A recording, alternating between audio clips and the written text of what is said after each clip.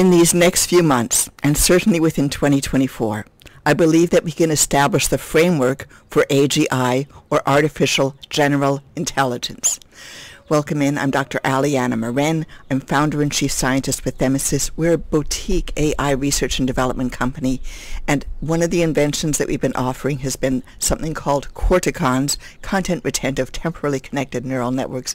We've got all sorts of details about that, prior blog posts, YouTubes, code. Please go to the associated blog. The link is in the description box below.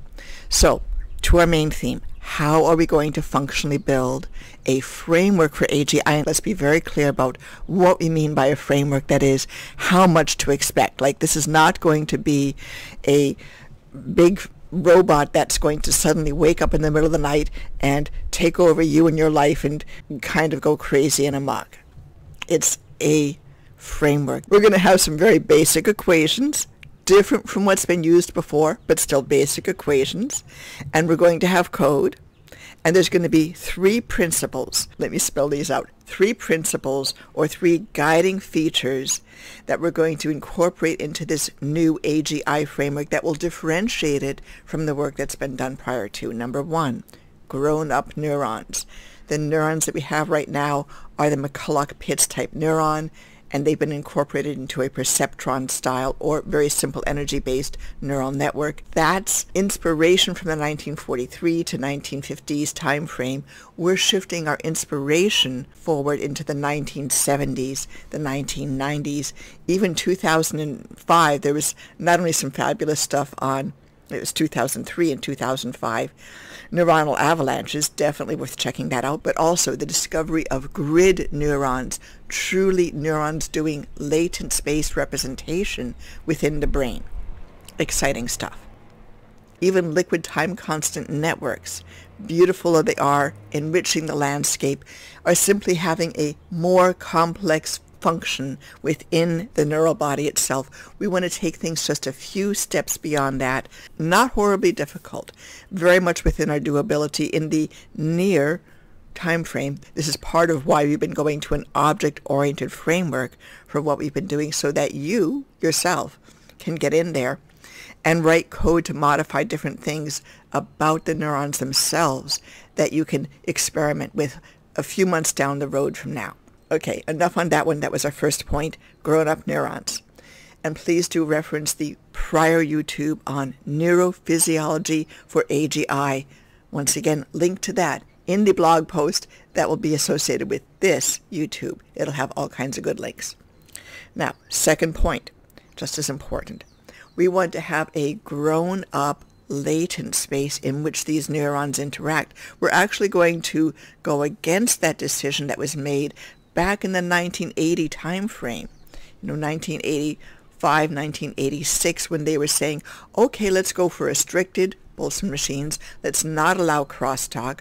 We're going against that. We are saying, yes, crosstalk. Crosstalk is a good thing. We're controlling the space with a free energy function.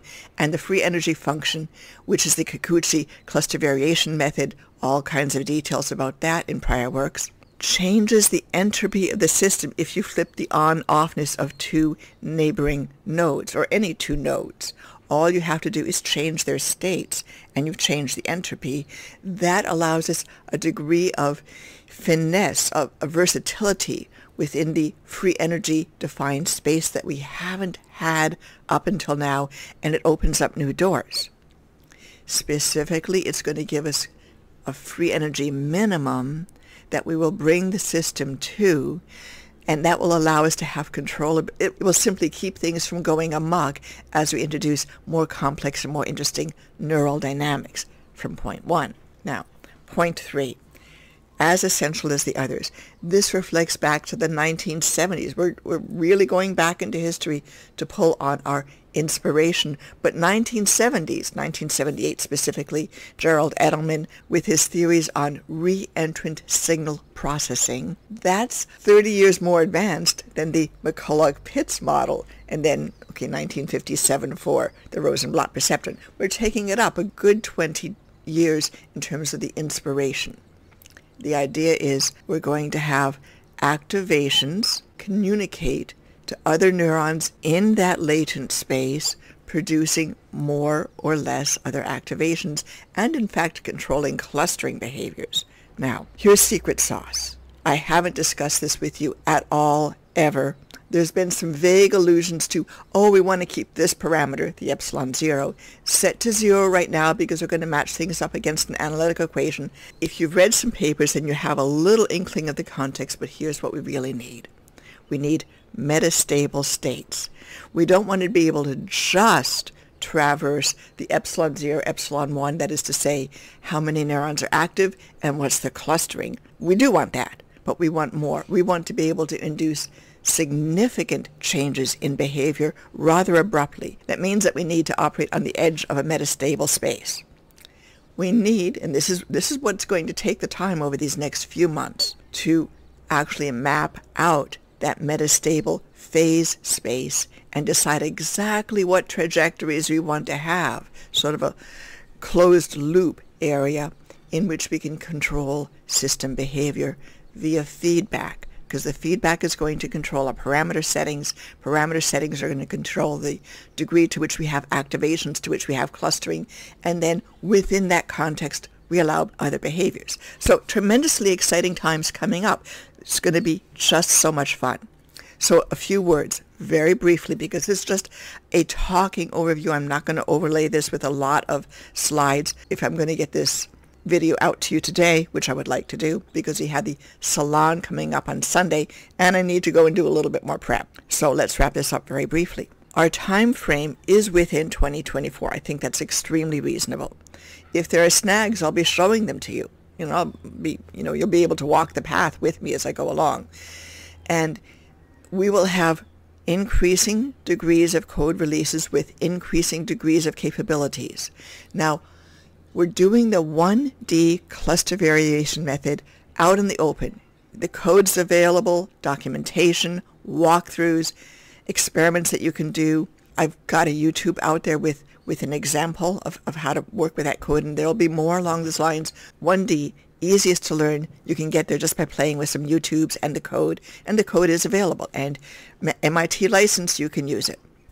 2D is more complex, it's more subtle, as you would expect. As we get into the phase space and the equations that take us into the phase space and why we were choosing certain ways of expressing the enthalpy, then we need to slow down a little bit and have a deeper conversation.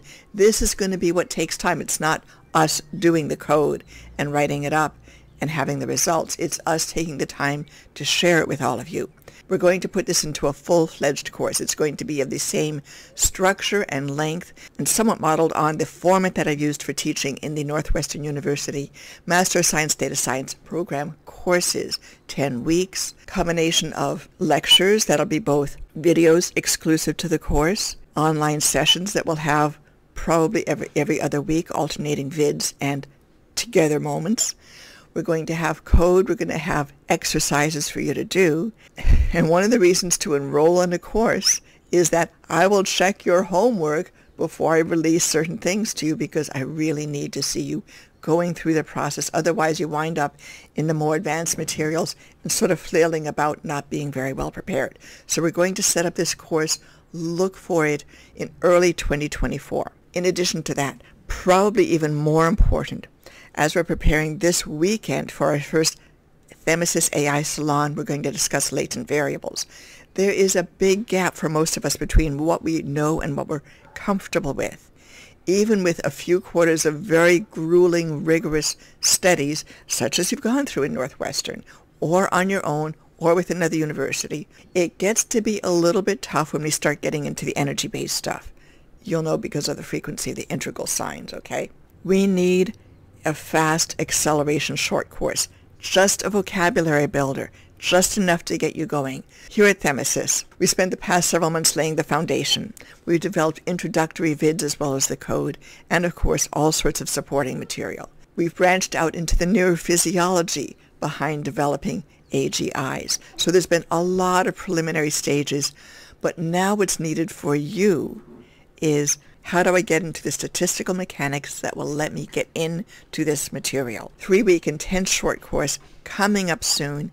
Daily readings, daily short YouTubes, a possibility to expand on those readings should you choose, points to ponder, and we will definitely look forward to seeing you there. It'll be the most powerful way that you can leverage your understanding as fast as possible. We plan to have pre-releases before the Christmas holiday begins, so do look for the course announcement and for a fabulous discount for the early subscribers. Thank you for joining me. Have a lovely day. Once again, Aliana Moren from Themesis. We look forward to seeing you again soon.